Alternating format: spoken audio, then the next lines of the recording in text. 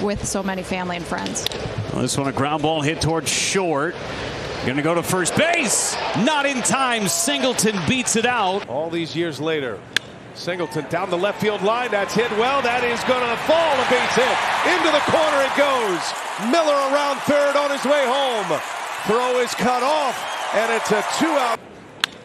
Bouncing ball. That's going to get through for a base hit. Contreras will wind it up. He's on his way. No throw. 3-0 Brewers. Singleton hits one high, hits one deep, fair ball to 3-run bomb it is! Jon Singleton hits his first. He might have done it again. If this stays fair, it's a 5 RBI game. It is. Ultra. That is very close to where he put that first ball, a 3-run home run.